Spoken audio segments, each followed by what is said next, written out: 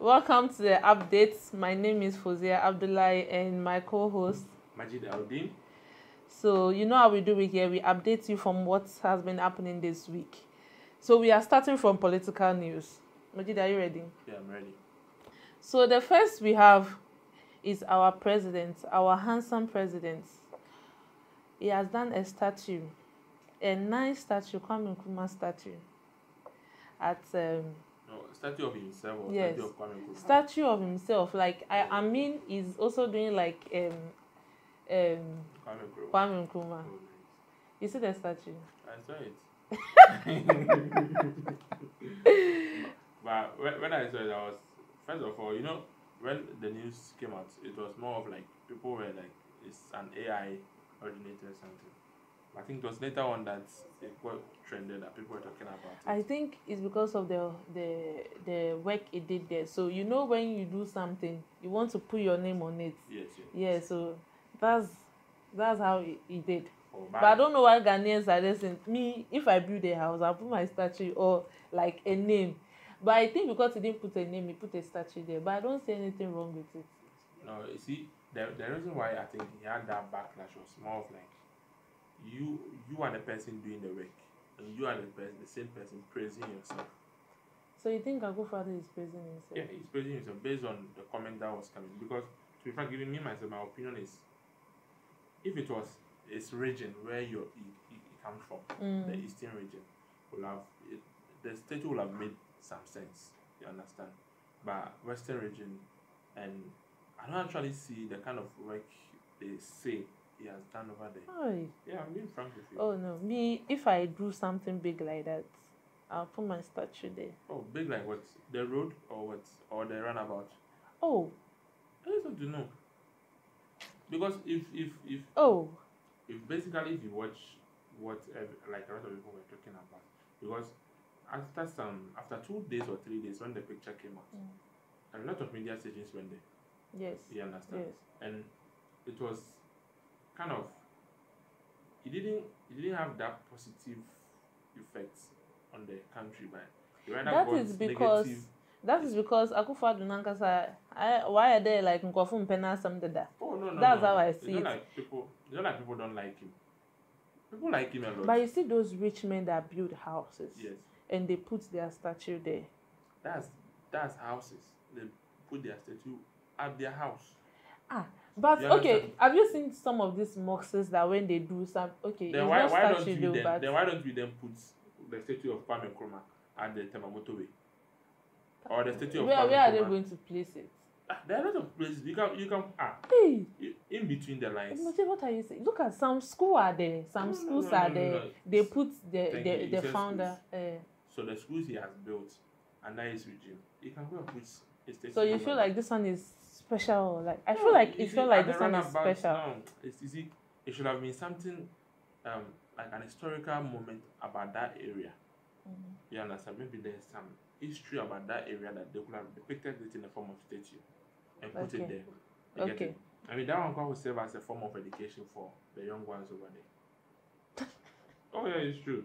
So I mean, I kind of like. It doesn't like Akufo-Addo. But after a while now nobody's talking about it again, and that's how Ghana is. When the news comes, people will just talk about it, but later they just. So we are waiting for the update about that statue. I don't know if we are going to remove it or Akufo-Addo won't say anything about it, and he won't remove it. If that is what you people want, it won't happen. I'm sure you will order for the statue to be removed. I'm sure. Oh yeah. You don't know Akufo-Addo. You have been in Ghana. You don't know Akufo-Addo. Okay. So next is the U.S. president, the almighty Donald. He elected Elon Musk to lead the Department of Government. But like Elon Musk, is he into politics? You see, for me, when I saw the news, it's more of like, you need to understand like the people who are behind the scenes when it comes to leaders. You understand? By the situation, Donald Trump has showcased to the world that Elon Musk actually helped him during his campaign. Helped him because it is to his advantage, to Elon's advantage. Of course, in every business, it's to the advantage of the other person. The person But- helping you. So you think this Elon guy like is behind the scene? Yeah, he's a behind the scene guy, and for him to actually come out, for him to be appointed like in a governmental position like this, it tells you that America are trying to do something new. Okay. You understand? And looking at Elon Musk, known for his mass Yeah, visions robots and everything, stuff. those robotics, and also having X. Because if you look at when he was appointed, he posted something on X that everything that department will be doing, he is going to be posting it for Americans to see whatever is happening. Like he will give them updates. You understand? So we too, we are giving our audience the update of Elon Musk being appointed as the chairperson or the board leader. But some of Donald Trump policies, some of them are good. Even though I didn't like the fact that he's been elected, but some of them are good. Like we wait to as see. time are going, because he's saying that like if you go to university in America, you have access to green card. Yeah, so you see, basically, we the blacks like coming from Africa, we will feel more, we will benefit from it. Majid, that green card, it means that you have access to do business there, to stay there, right? Yeah, and it gives you that freedom to be able to move at all without maybe, sometimes if you don't have those cards, you kind of feel like not even police is passing by, you are afraid. shaking, So that's how it is. Okay. But I mean, you see, Elon Musk, people say he's a genius. Yes, he has an ancestral background from South Africa, but he's an American. Because I'm seeing like people on Twitter saying that like they should take his US citizenship, since he's saying that since he was supporting Donald Trump, because I think the reason why people were following Kamala is because of the fact that she's not fighting against illegal immigration, but you get him. I think his own was about his website. You get that was the reason why he was fighting for Donald Trump. But people are also saying that since he has fought for Donald Trump, he's US citizen, that they are saying, because he's also an immigrant, they should take it from him. They can't take it because they can't take it. He has gained that honor of being an American citizen, because I'm sure he has an American passport. You understand? So, and this is a new position that was created for him by Donald Trump, and I'm sure it's going to actually help America and the long last year. Okay. And so we move on to the next thing that trended within the week, and with South Korea and Japan, they have this strict rule. It's more of like democracy, not democracy. You understand? Yeah. So some things are there. You have to be very careful. But Ghana here too is democracy, not democracy. Ghana there is full of democracy. Ghana, there's no democracy. Oh, it's full of, because the way Ghana, we can voice out. There are some countries who practice democracy, but you can't voice out like that. Ghana is like you're practicing democracy, but let's move on. So what we have here is, online streamer Johnny Somali faces 10 years of prison sentence after a controversial video showed him kissing and posing with a statue dedicated to Korean women who were victims of sexual slavery during Japan's occupation of Korea. So he's actually having this banter or this kind of accusation because during those days Korea actually went through a lot. So Japan colonized Korea, right? Yeah. Okay. That's for correction, South Korea. So Japan and South Korea went through a lot, and because of that, they honor the people who fought for them to get their freedom. Although during those days we have the martial arts and all those things. Yeah. But Japan was far advanced during those days, and if you look at history, Korea gaining freedom is not even up to 30 years now. Yes, but the kind of development they've been able to bring to I am telling you their country, it tells you that one, leadership is working. So this statue that within, I think for the past 2 or 3 days now, it has been a talk within the country because they feel like the statue the guy kissed is somebody they really honor. and it's a woman who sacrificed a lot for Korea to gain their independence. But he's a YouTuber, you guys. Yes. It's like he doesn't know that like it's like a statue you get of a woman or something or Yes. something So like that. some things are there. You see, within other world, you won't be maybe you won't be accused of doing such a thing. But within a certain world, if you go learn the rules of that world Yeah, and sure. be very careful. Oh, but Charlie. You understand? So the 10 years in there, mean for me, I'm sure if You they are to get go by 10. the rules of their country, they will give him 10 years. And to become a diplomatic issue because maybe the country the guy to is from Yes. will also have a say within it. Yeah, You because understand? me, I don't see it like I don't see like it deserve the 10 years. At least they should make a public announcement that this and this is what the statute is saying. You are not supposed to do this to this to it, because like this is the first time somebody is going to kiss a statue and you are coming to give him 10 years. Why is it not Korea? No, but you see, I think the reason why is they are trying to make it extreme is their culture. That's what I've learned from this thing. They are very particular with their culture. So kissing outside, that kind of you see that kind of African culture where you feel like if you see a statue, you go and touch some part, they feel like no, it's wrong for you to touch it. Yeah. So I think they have that kind of culture. So, But at 10 years, it's a no. They should find another way of dealing with it than these 10 years because. So no problem. For now, we actually hoping they won't give him. But I mean, I think diplomacy will work in this thing. Yes, it should. It should because. So guys, if any update comes up, we'll give you update about this particular case. Yeah. And so, what do you have next? So I have Justice Atuguba. He's saying that the Speaker of Parliament will face 10 years if like it doesn't if it defies the Supreme Court. So he's saying that the Speaker of Parliament risks 10 years jail if it defies Supreme Court. But my problem is the Speaker of Parliament. I thought like he is a if they say if the president is not there, that's the vice president. When the vice president is not there, is the one, right? Okay. So you see, basically, I think it's more of like one. Let's tackle it from this way.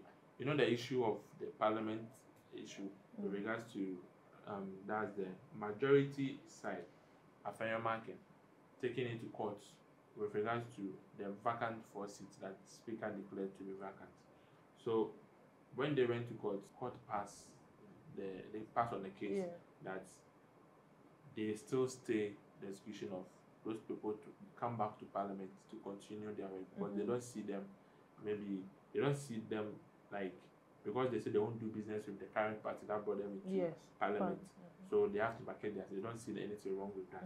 So and I think based on what I read, it was more of like the former Justice Atuguba is actually giving an account of what can be done if somebody devises the order of Supreme Court. Okay. You understand? Because now, since after the verdicts, nobody have heard anything from a Speaker of Parliament. Yes. Nobody have heard anything. And the 5 against 2 even results that came out, we actually don't know how even Parliament will continue business now. Okay. You get it? Because if you hear from the majority leader, Honorable Afenyomakin, it was like it's now time for cool head to prevail for both parties to make sure Parliament will. And talking about the 10 years this thing, you can't run away from Supreme Court order. If Supreme Court, because it's the highest of the land, so if Supreme Court tells you that today I've given an order that everybody should sleep, everybody have to sleep. You understand? Yeah. But you can't just do anything that you want, and that's an order because within the arms of government they are part of the arms of government, and they are the highest ranking of our judiciary. Right, so although Speaker has some immunity, but with regards to this particular order, he can't go by it. So Speaker, we are waiting to see what will happen in Parliament. No, but it won't happen. Oh yeah, it won't happen. But this people are talking about Speaker will not accept the Supreme Court verdict. Speaker, and I think that was what made former Justice Atuguba say that. To be honest, our speaker is very smart. He's a he's a very lawyer. smart man. He's a So lawyer, like so none of this will happen. yeah, but so for now we are expecting more to happen in Parliament. So Yeah, expecting more. Yeah. You like what is going on. oh, it's to strengthen our democracy, and I'm sure our audience watching us too.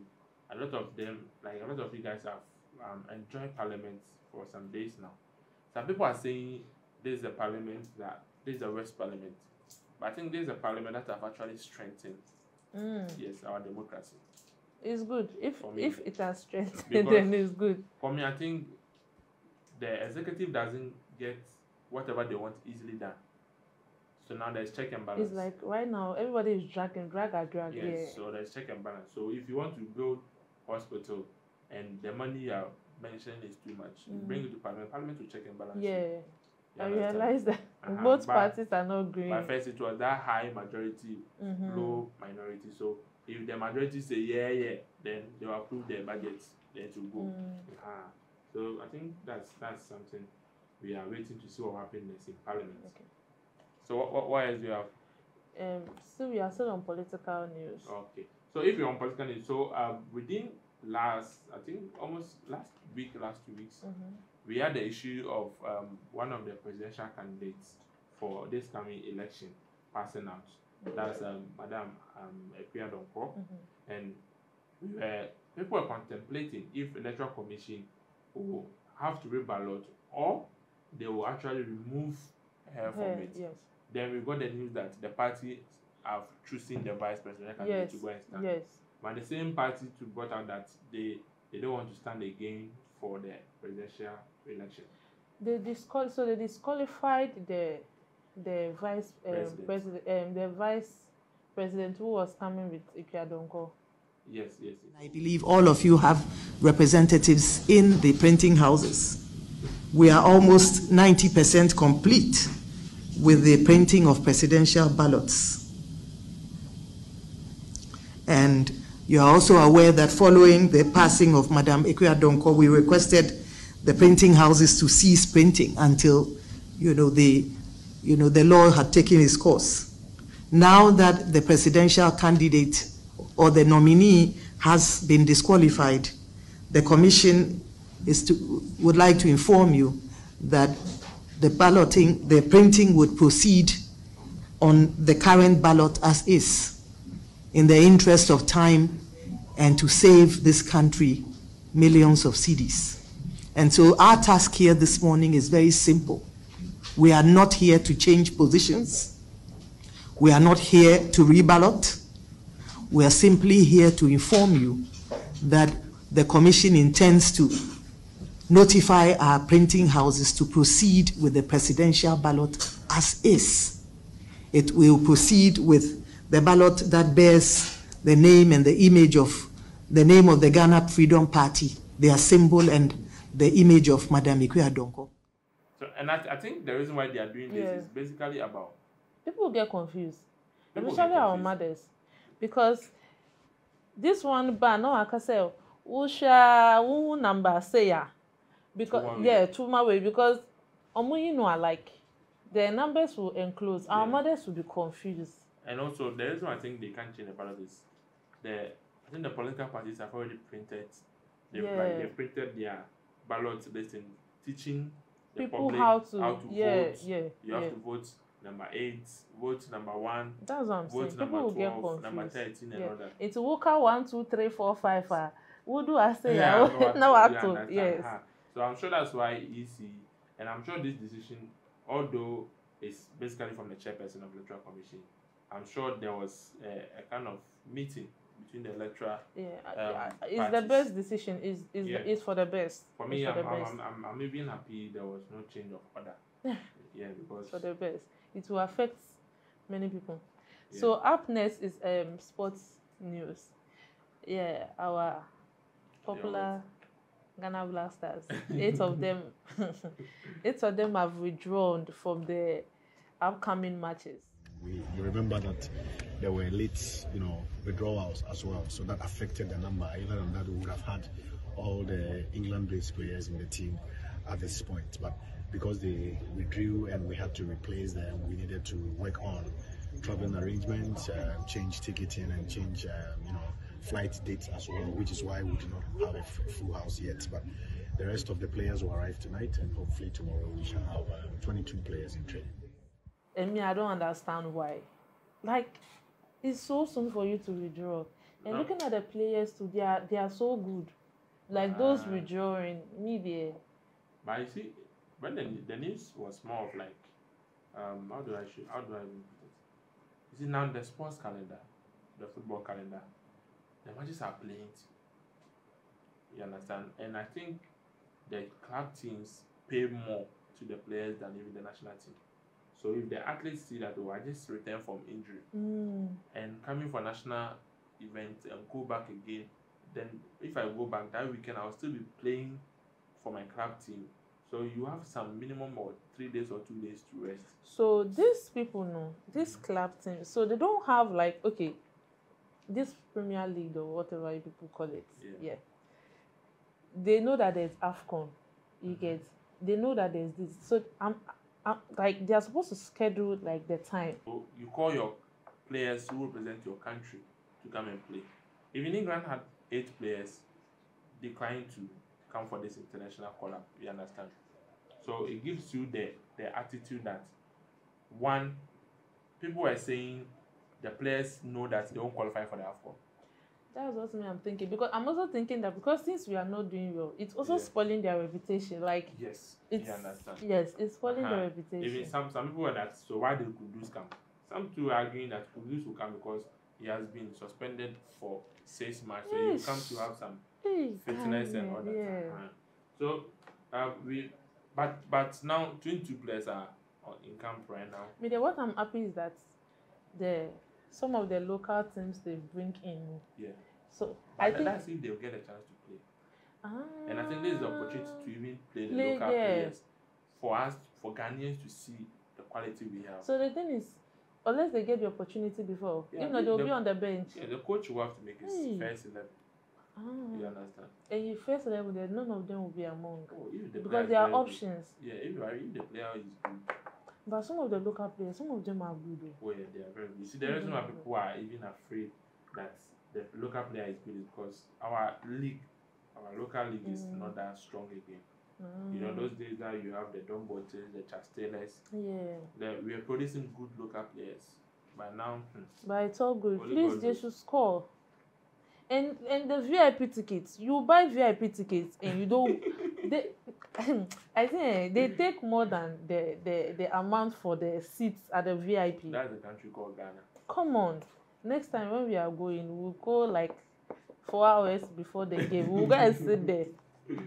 So what story do you have for us again? So up next is entertainment. Okay. Yeah.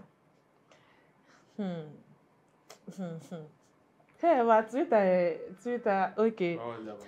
So the Zimbabwe women, like Zimbabwe women, the footballers. Yeah. I don't know. Hey, Twitter, I don't know why they are like their pictures have triggered some concerns. I don't know. That was. Majid, do you want me to say it? You say it. You say it. You say it. Oh, okay. So on X, there was this kind of trend that the women of which country? Zimbabwe. Their pictures, their portraits came out, and they more look masculine in the pictures. And you see, one is you can, if you talk about it too much, you'll be like it's defamatory of character, like you are trying to abuse. Oh, body shame the person. Yeah. But I see, it's not body shaming. You understand? Within the sports that they find themselves in, within Africa, the women who play football are more like, because of they lift metals and the kind of training they do, they are more built. They are likely to get that kind of body. Body, you understand? Than the outside world, like Europe's, Americans, and the Asians. There are women, even if they do that, they don't reach the kind of standard we our women reach. You understand? So for them looking like men doesn't mean they are men. Because within FIFA always check everything before you register a player. You understand? We have doctors who classify players. And I don't see why people should be actually be talking about this. You see, Ankasa, women in sports, Ankasa, in school, I did media and gender. Yeah. And obviously you can see that, like, because actually sports were not for women, it was for men. Yeah. And the old times, if they want to attract a sport to like the audience, they put a woman, like the first magazine to attract sports to the audience, they placed a woman. That's the olden days, with a white bra and a white pant.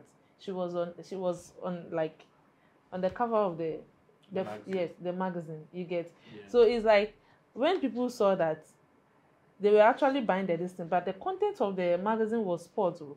So you can see that we women were not. They didn't do us to do sports.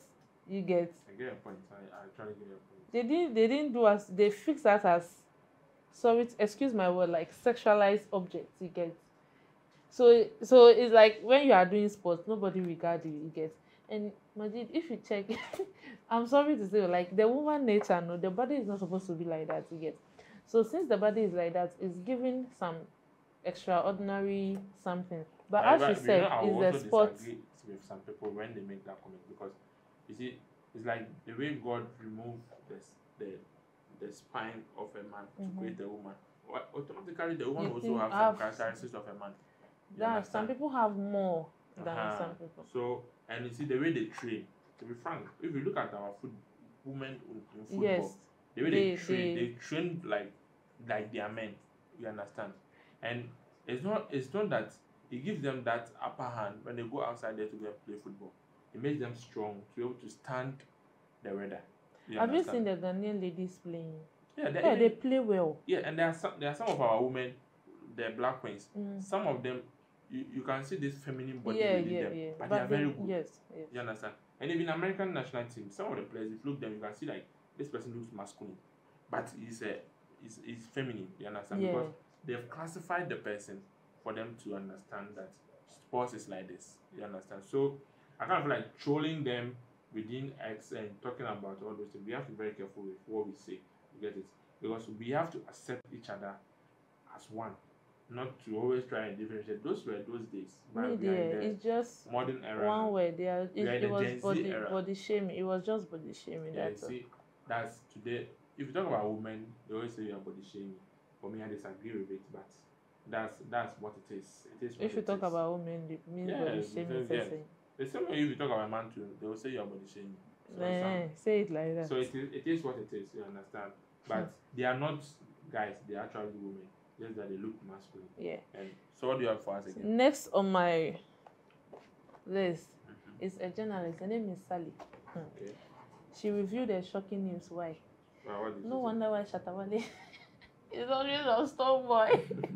She says the industry, Yeah.